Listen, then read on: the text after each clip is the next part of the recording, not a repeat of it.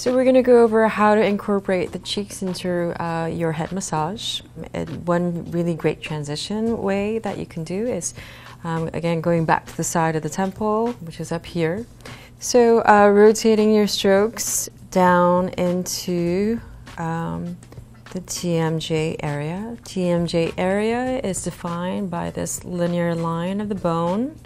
You can feel it as you glide your fingers over it. It's definitely a bone. It is not a knot.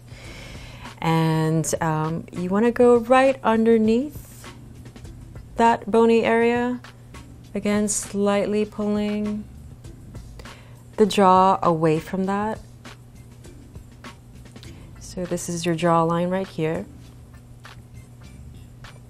And you're just tractioning the area of the cheek that holds the most tension, which again is below that bony aspect, and getting some of the tension out from the TMJ area, which is part of your cheeks.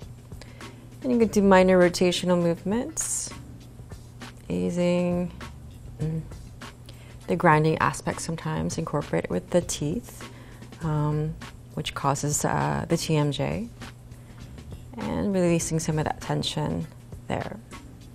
Nice circular motion, downward as opposed to moving up. Downward motion helps to release the tension of your cheeks. That's how you incorporate cheek into your head massage.